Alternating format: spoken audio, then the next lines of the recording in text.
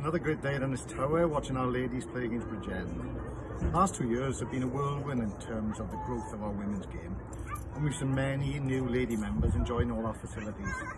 The matches and all the festivals bring with them a real sense of family occasion and fun, with games played in a great spirit and always with smiles on faces. Our club has always had a vision to develop women's cricket, but has taken the efforts and focus of a few key people to really drive it forward and make it happen. As chair of Ynystawe Cricket Club, I'm proud of our pioneering approach to women's cricket, and long may it continue in the future.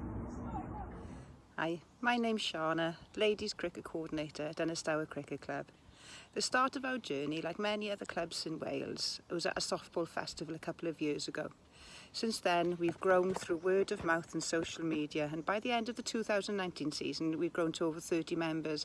And to be honest, we're really glad to see that we've managed to retain most of those members and even drawn in new.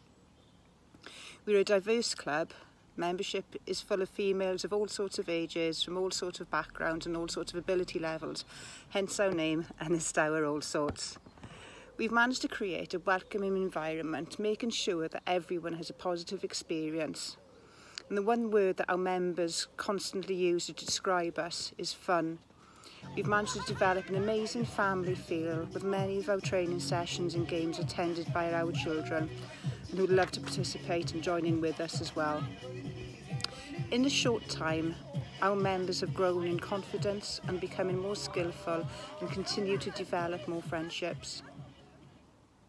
Ynystawe All Sorts thrive off cricket and want to develop to be bigger and better, and can't wait for this to happen.